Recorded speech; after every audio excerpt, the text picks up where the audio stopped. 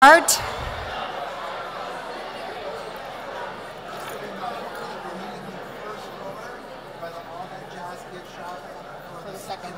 Right. It's 6, I guess, yeah.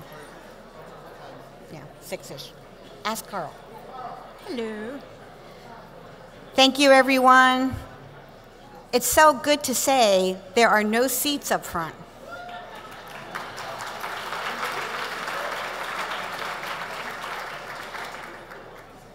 Okay.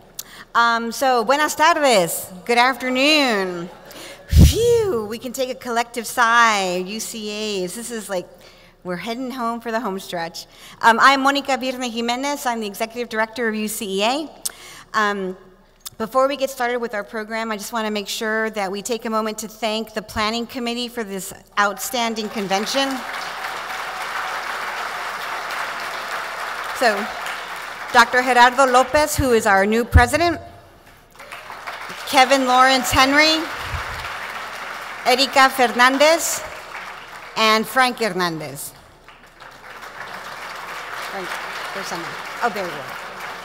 So thank all of you for all your hard work, for putting so much of your heart and soul into this convention. And we invite all of you to the banquet. Hopefully you have your banquet tickets. I have been told to remind you of 2 things. 1, the QR code on your name tag is your ticket to convention. So pull out the little card, do whatever you need to do, but don't forget to take your name tag. The second thing is that the banquet actually begins at 6:15 in the lobby, where we will have a second line to the banquet in Riverside, Riverview. So if you are going to the banquet, or even if you're not going to the banquet, show up at 6:15 on the first floor, follow the band and the love and the folks heading over to the banquet. Once again, thank you so much. Enjoy. I know this is going to be an outstanding conversation and some deep learning going to be happening in the next hour or so. So thank you very much. And Kevin's coming in? Oh, no. Marcia? So I'm introducing Marcia? Okay. Marcia from Penn State University will get us kick-started.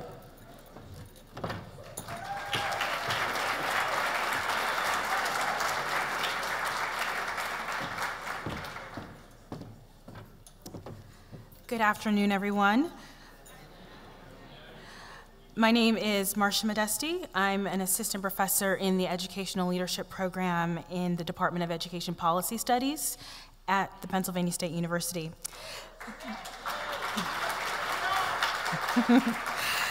The Mitstifer Lecture honors the memory of the late Dr. Robert Mitstifer, a graduate of Penn State University, and is sponsored through Penn State and the support of his widow, Dr. Dorothy Mitstifer, who is also a graduate of Penn State's College of Education. This year's Mitstifer Lecture will be delivered by Dr. Gloria Ladson-Billings, current president of the National Academy of Education and member of the American Academy of Arts and Sciences. Gloria Ladson-Billings is Professor Emerita and former Kellner Family Distinguished Chair in Urban Education in Curriculum and Instruction and faculty affiliate in the Departments of Educational Policy Studies, Educational Leadership and Policy Analysis, and Afro-American Studies at the University of Wisconsin-Madison. In the 2005-2006 academic year, Dr. Ladson-Billings was the president of the American Educational Research Association. Dr. Ladson-Billings' research examines the pedagogical practices of teachers who are successful with African-American students. She's also developed and advanced the application of critical race theory in educational research. In addition to writing critically acclaimed books, Dr. Ladson-Billings has won numerous scholarly awards and is the recipient of 7 honorary doctorates. On a personal note, one of my favorite classes from my doctoral studies at Wisconsin was Dr. Ladson-Billings' Multicultural Perspectives on Education course, in which we read Rebecca Skloot's The Immortal Life of Henrietta Lacks and used Foucault's concept of the regime of truth to examine various novels, cinematic film, and educational research. At this time, I invite Dr. Kevin Lawrence Henry Jr. from the University of Arizona to come forth and deliver his introduction of Dr. Ladson-Billings.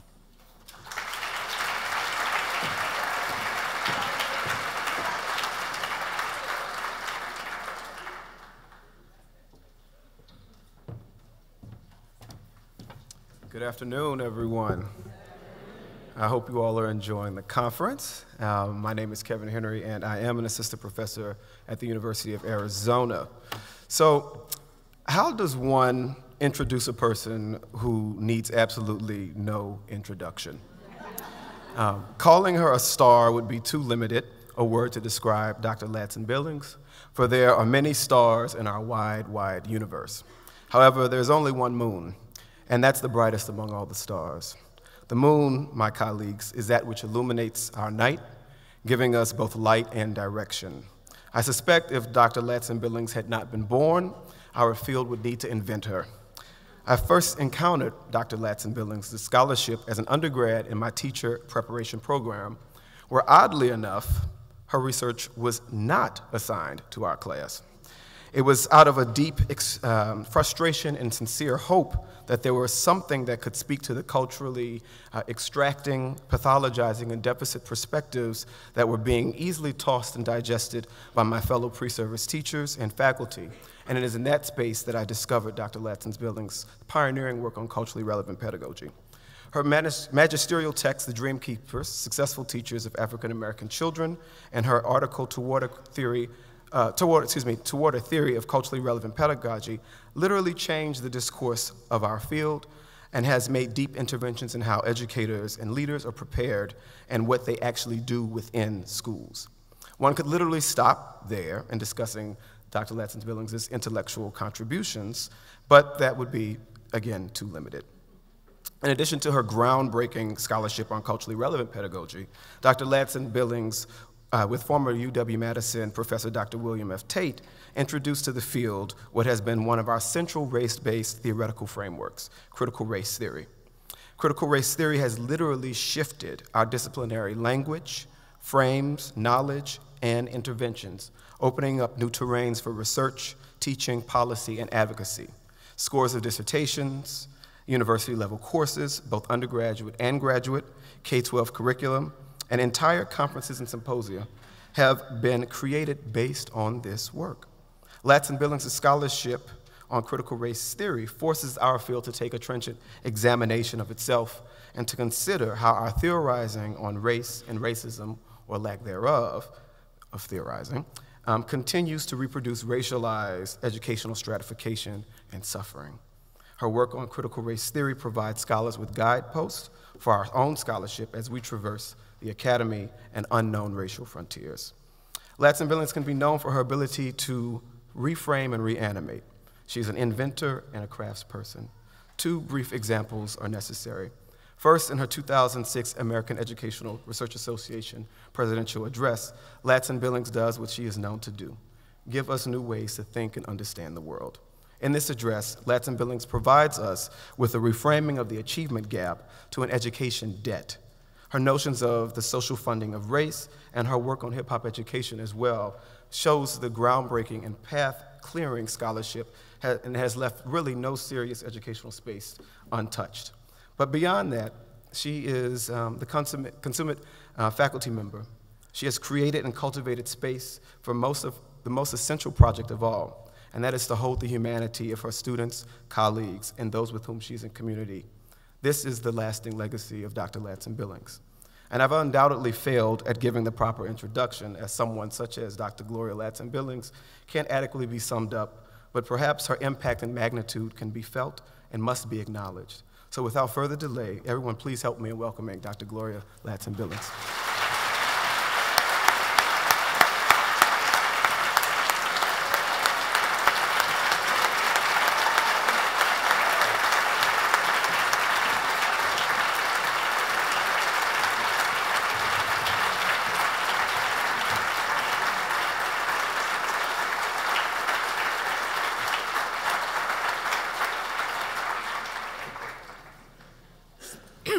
Good afternoon. Special thank you to both Marcia and to Kevin for those lovely words, and thank you to all of you for coming out. Before I get started, it is probably appropriate to acknowledge that we are on the lands of the Tunica, Biloxi, as well as the Choctaw. Should not take those things for granted. that there were those who were here before us. And so we acknowledge their presence and the gift of this land that they did not willingly give, but that they did give, and their presence should not be erased from our memories. I also want to acknowledge that there's so many people in this room that I know so well, and I start calling names, I'm going to forget somebody, but there are some special folks in the room. This is my little table right here, with a couple add-ons to the side. And I don't know how much mischief Jim has made, so I'm not going to even acknowledge you. But Kofi Lamote was a classmate of mine at Stanford. We made it through that together, but there is Judy Austin and Wanda, Patricia, Adrian, Shamika, Kevin, all people who are important to me beyond the scholarship. I think sometimes we get caught up with who has what title, who was in what job. But it's the humanity of these folks that allow us to stay in these jobs. So, without further ado, let me get started. And I've titled these remarks, and also, before I do that, let me also thank the conference program planners, because they invited me, and you know, even though I had a faculty affiliate in ed leadership and policy analysis, that's a nice way of saying we put you on dissertations a lot. When Mersha was reading all those affiliates, I turned to Judy and I said, you see, that's 4 jobs and 1 check, you know, so I'm really honored to have been asked to do that. So to your program planners, and also to you, the members of UCEA, for this invitation to speak at your annual meeting. And I want to bring you greetings from Wisconsin, a northern section of the Louisiana Purchase. Learn your history, folks, all the way up there.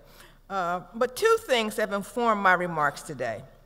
First, we are meeting here in this historic and iconic city.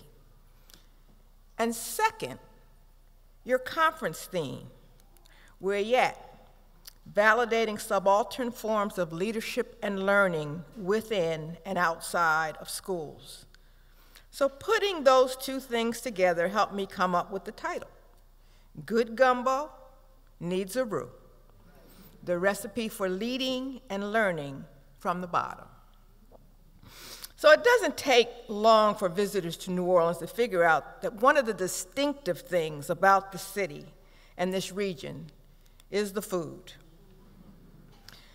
Po' boys, beignets, muffulettas, shrimp etouffee, bananas Foster, and jambalaya all say New Orleans, but nothing says New Orleans like gumbo. Gumbo is a stew that is the official dish of Louisiana. Its roots are African and French Creole. The word gumbo likely comes from 2 of its ingredients, okra and filet. In the Niger-Congo languages spoken by many enslaved people from West Africa, the vegetable okra was known as ki-ngombo or quingumbo. The word is akin to the Umbundu ochingombo and the Teshubla chingongombo. In the language of the indigenous Choctaw people, filet, or ground sassafras leaves, was called gumbo. Gumbo, like many foods of African American culture, is something that people are quite particular about. We don't eat everybody's mac and cheese.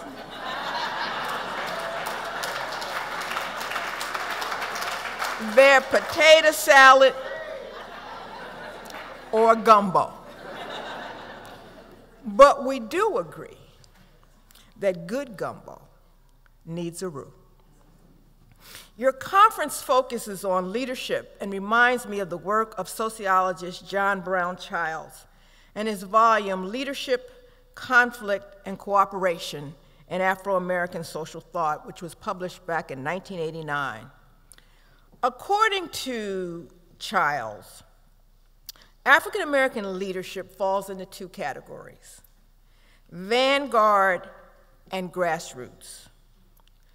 Vanguard leaders include people like Frederick Douglass, W.E.B. Du Bois, Booker T. Washington, Martin Luther King, and Malcolm X. Grassroots leaders include people like Harriet Tubman, Marcus Garvey, Bayard Rustin, Ella Baker, and Fannie Lou Hamer. And while history gives great credit to the vanguard leaders, close examination of social movements reveals that most change occurs because of the work of the grassroots leaders. They represent the subaltern, the people in the liminal spaces, those who may lack credentials and prestige. And I want to argue that by building on the way they do their work, we can really learn what it means to lead and learn from the bottom. So I want to take the rest of my time with you detailing the recipe for the gumbo that helps us lead and learn from subaltern spaces. The first thing that you must do to make a good gumbo is to create the roux. The roux is the entire base for the gumbo. It also symbolizes the masses who form the base for our research and our practice. A good gumbo requires a dark roux. That means that you must melt the butter, add the flour, and stir constantly over a medium-low heat. If you don't let it cook long enough, you may have something appropriate for a bechamel to be used for macaroni and cheese. Now, it's not that there's no use to it, but you can't make gumbo with that, right? Or perhaps a gravy, right? But if you overcook it, the roux will burn and be unusable. A dark roux is rich and nutty and is the entire reason for gumbo. Think about it. No roux, no gumbo. No masses, no real social science research that matters. The next ingredient is water. Now, it seems so basic, but it is a pervasive element of the gumbo. In this educational leadership gumbo, the water represents the society in which we exist.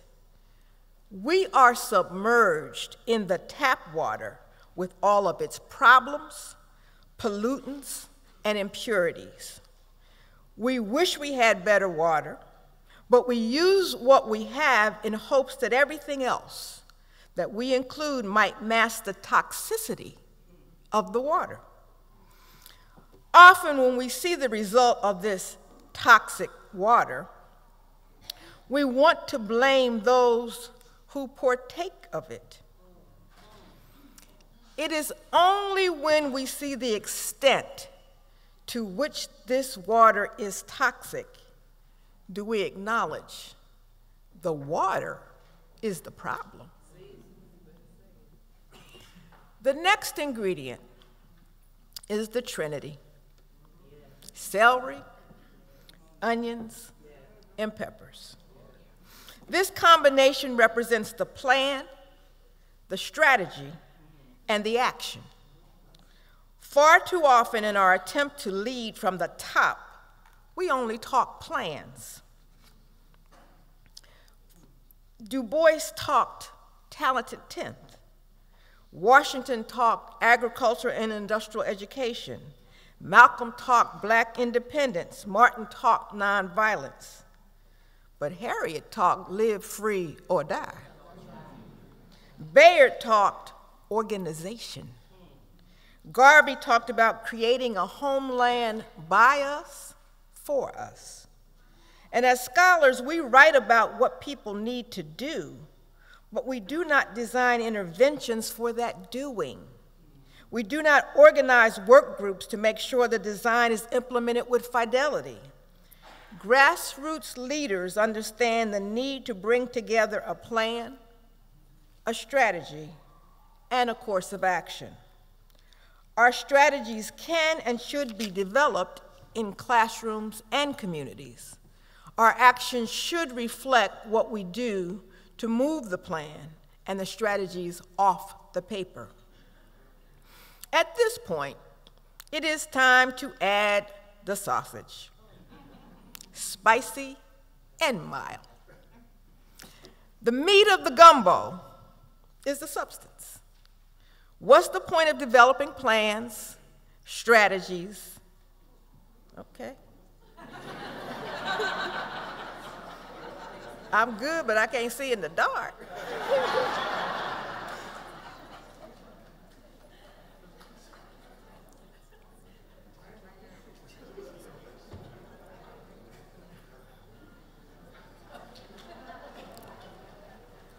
I'm sure this is just about a button.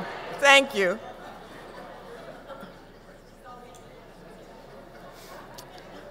So I asked, what is the point of developing plans, strategies, and actions without some substantive product? The challenge that most graduate students encounter is that they have vague and often grandiose ideals, elaborate strategies, and detailed plans. But to what end? The essential question that good advisors push you towards is not just for the document that will become your dissertation. It is for what will become the substance of your life work. My intellectual substance has always revolved around the ongoing educational disparity that Black people experience.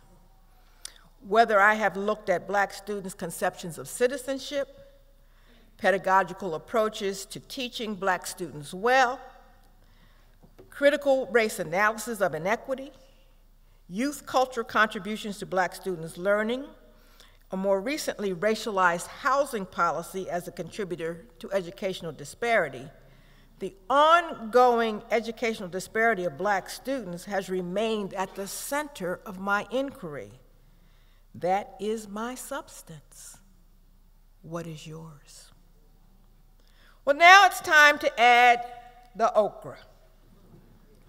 This is the vegetable from which gumbo gets its name. Its origins are in dispute, with West Africa, Ethiopia, and South Asia as likely sites of origin. First used around 1670, as I said earlier, the name okra is from a West African language, possibly Igbo. It has origin around 1805, becoming the name gumbo, used in parts of the southeastern United States and the English-speaking Caribbean via Portuguese and Spanish, quingumbo. Okra is a mucilaginous portion of the plant. Anybody who just was asked to just eat the okra know that's not their favorite part. It needs to, you need to fry it or batter it or do something else or put it in the gumbo. But that portion of the plant results in the characteristic goo, or the slime when it's cooked. Okra in our work represents the muck and mire of the process. Any scholar working in communities of those who have been marginalized or are in those liminal positions of alterity will have to get down in the goo to get accurate information that will inform the research. When I think of this aspect of the research enterprise, I'm reminded of scholar Vanessa Siddle-Walker, who makes the distinction between data and real data. According to Siddle-Walker, her work that resulted in the book, Their Highest Potential, an African-American school community in the segregated South, It involves lots of sitting and rocking and drinking sweet tea. You have to do this in order to get your participants to open up and honestly share with you. Far too much of the education research in communities of colors involve what I've called drive-by research, where university people dip in and out of the community, get some data, and make some claims. That kind of research attempts to avoid the stickiness and the goo that emerges in complex relationships. The next ingredient is seafood. Now, this could include crab meat and oysters. And the seafood is fresh, not frozen. It reflects the flavors and authenticity of the region where your work is done. So when I moved to the Midwest, I knew that my research would have to take place beyond my physical location. Don't get me wrong. I like living and working in Wisconsin. But my research passions and the questions that most interest me can only be explored in limited ways there. Outside of Madison and Milwaukee and perhaps Beloit and Racine, I have to look to students, teachers, and parents in other parts of the country to get a fuller and more authentic look of urban education. My crab meat is in Philadelphia, or Baltimore, or Oakland, or Detroit. The next ingredient in the gumbo are the seasonings, or the spices. The point of the spice is to bring out the flavor. And unfortunately, some people cannot appreciate the value of the spices. Oh, this is too spicy, they decry. What they want is something bland and tasteless, because that does not disturb their palate. Often graduate students or untenured colleagues come to advisors or mentors with questions that run counter to the experiences of many in the academy. So they hear things such as, this is too narrow. Oh, if you focus on this, you won't be marketable. This is not fundable. Or this won't get you tenure. The problem is people who absorb this advice find themselves traveling down a road far away from the work that needs to be done to lead and learn from the subaltern.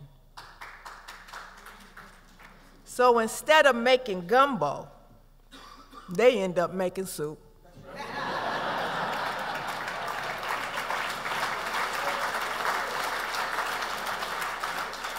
Finally, good gumbo requires us to add the shrimp. We add the shrimp last, because if we put it in too early, it becomes rubbery. If our work is with and in support of the subaltern, the shrimp is where the academics show up. No one in these communities wants to hear about the theory, the review of the literature, the methodologies, or the analysis. They want to know about the findings and the implications. What do you now know about our situation, and what can be done to improve it? This is the place where the shrimp can take center stage. Now, procedurally, we're at a point where we let this marvelous concoction simmer. This is where we think out the work and let all the ingredients come together. It is also the place where we can taste to see if our seasonings come through and reflect on the adjustments that we must make in the process. Now, before the gumbo aficionados in the audience start attacking me for leaving out the garlic or the filet powder or whatever that secret ingredient your grandmama includes, let me reiterate that I'm using gumbo as a metaphor for our work. I am not sharing my good gumbo recipe. However, at this point, I want to make sure that we can do something in our work to address the concerns and real-life problems of the subaltern. So here are some of the practicalities that we must consider. First, let's spend some time theory generating. Some of us buy the notion that theory is a frivolous activity, but university-based researchers are uniquely positioned to do theory generating and theory testing. One of the things that one of my Stanford professors once said to me was a quote from the psychologist Kurt Lewin: "There is nothing so practical as a good theory." When we do work with good theory, it helps guide the entire enterprise. Second, know the literature. This seems so obvious that some may wonder why I'm even bringing it up. However, far too many projects we begin reflect our lack of knowledge about the subject area. We might think we're doing something novel, but without doing the requisite reading, we do not know the field well enough. In 2004, the year before I became the American Educational Research Association president, I made a concerted effort to read every available presidential address before my tenure. Several presidents before me used the theme, educational research in the public interest. However, none of them approached the topic from a critical race theory lens. But I used the literature as a way to ensure I was not covering ground that others had already covered. Third, ask the right questions. Far too often, students approach us with statements that go something like, "I'm interested in voucher programs," or "I want to study funding equity," "I want to study Black women school superintendents." And each time I hear statements like that, I feel compelled to redirect students with the words, "What is your research question?" We all have topics in which we are deeply interested, but having a topic is not the same as having a research question. And not having a research question means that you are likely to find yourself doing some form of journalism rather than research. Number 4, be prepared to be wrong. When you live in a world fraught with inequity, you are tempted to believe your view of it is the right view. But if your work is true research, you have to be prepared to be incorrect about your hunches. Being wrong can be illuminating. It can challenge extant theory. It can force new thinking, and it can lead to new solutions. My work that resulted in the volume, The Dream Keepers, started with my assuming that teacher curriculum selection would influence student success. And after spending time listening to the teachers and observing their practices, I could see how wrong my assumptions were, and I was prepared to be wrong. Number 5, learn to listen. In truth, this should probably be the first thing we do as we work with disenfranchised and subaltern communities, even when we can rightly declare that we are members of those communities. Even when we declare that we can rightly declare that we are members of the communities that we study, by virtue of the fact that we have some standing in the academy, we are not full members of those communities. If we are going to do research in and with communities, our obligation is to listen, to learn the needs and desires of the communities. It's also important for us to listen to exactly what community members are saying. In some instances, we presume we understand what people are saying or what they mean by their actions. I once observed a student teacher in a civics classroom, and the cooperating teacher was teaching a lesson and stopped in the middle of the lesson, and he noticed that one of the students was chewing gum. and he immediately told the student, "Drop and give me 20." The student went to the back of the room and did 20 push-ups.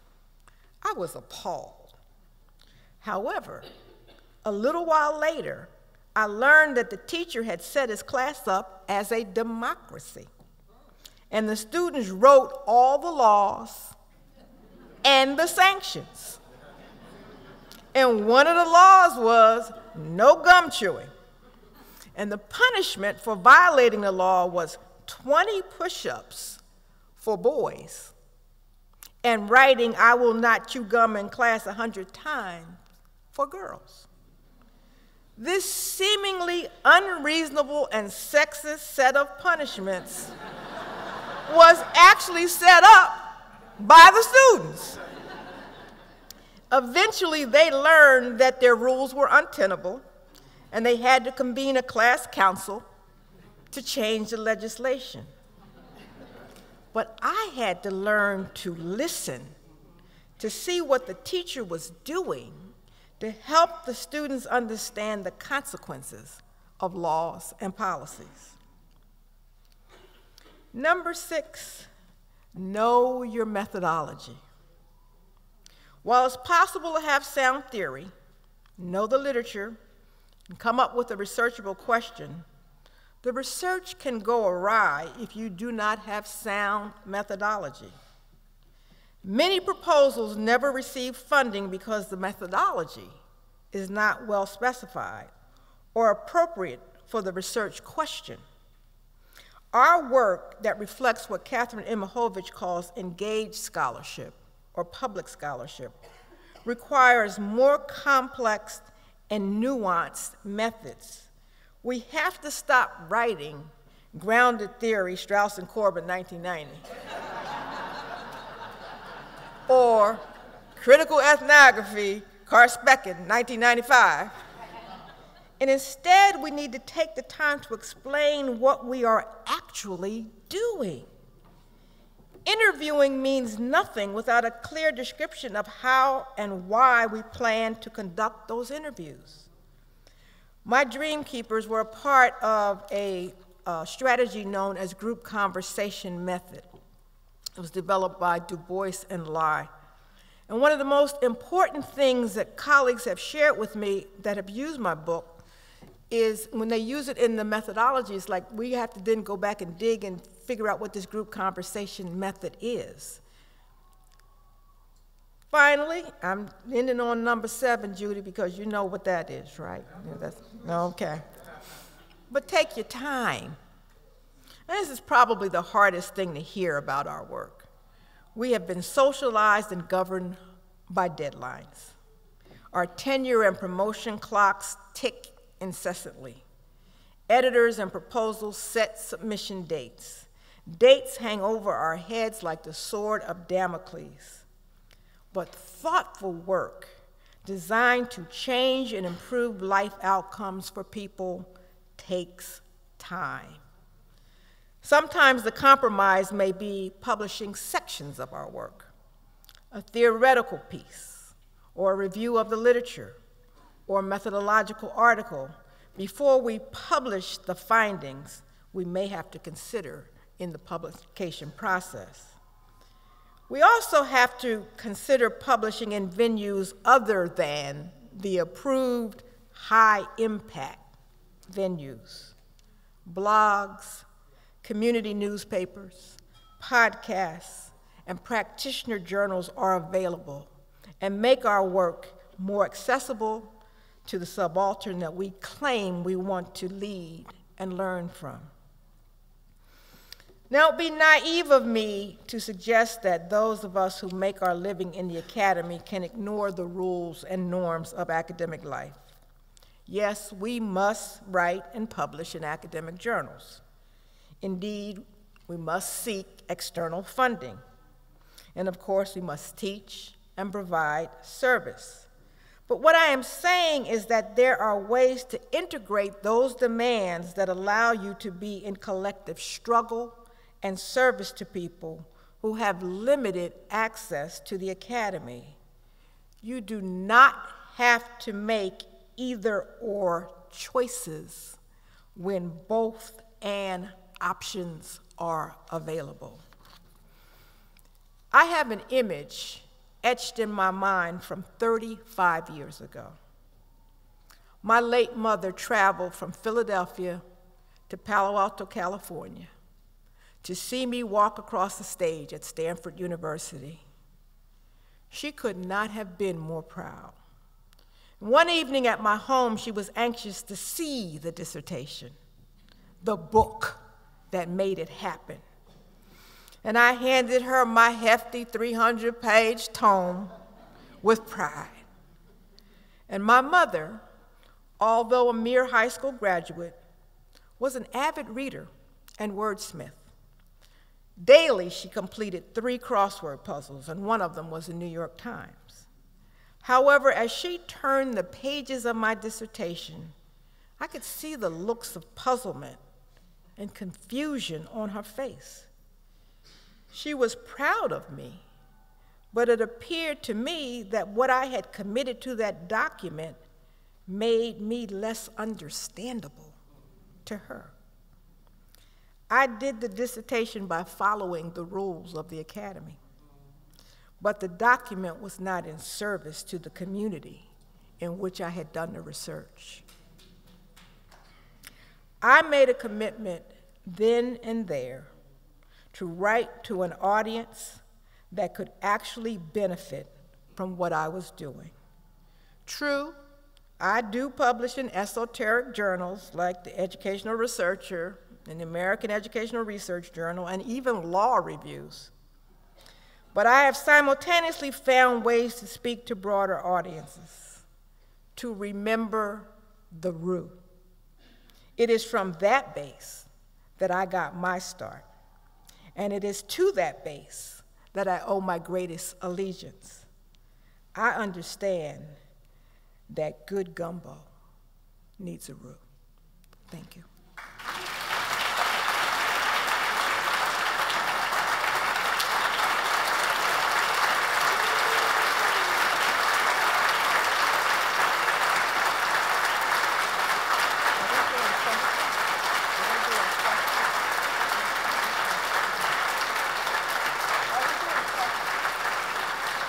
Okay, I was just checking to see if we're going to do questions, so sounds like we are. Okay, we have a few minutes. Okay, so I'm happy to entertain any questions. Are those mics live? Do you know? Yes. Good. So if you have a question, I think you can just step to one of the mics. I'll be happy to try to answer it for you.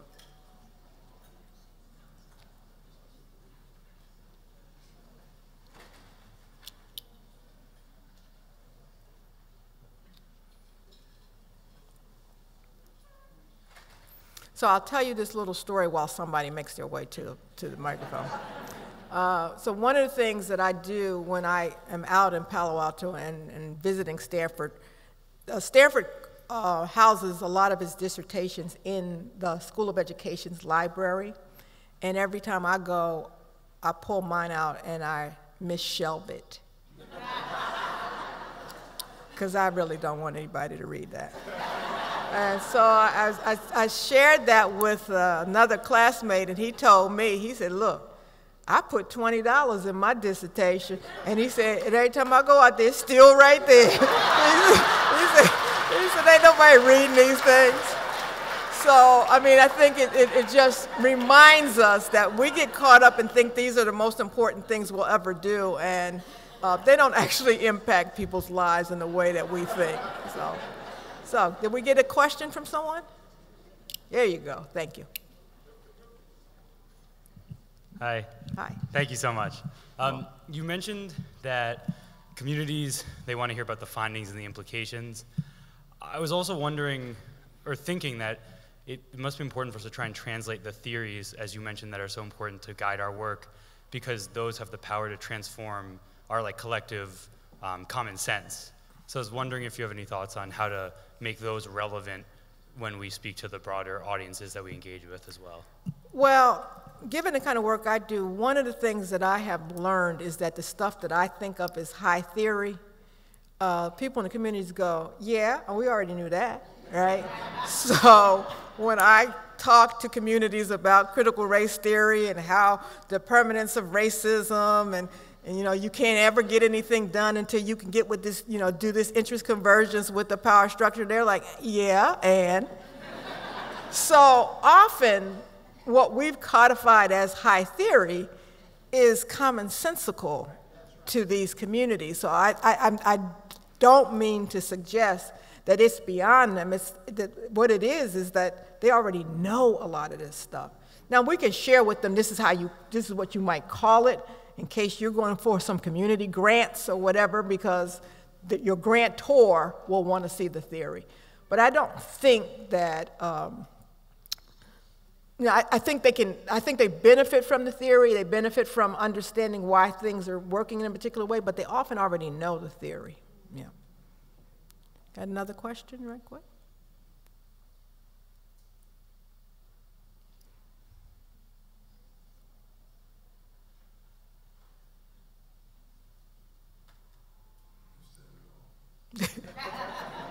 Kofi said I said it all. Okay. Okay, well, thank you very much. I appreciate it.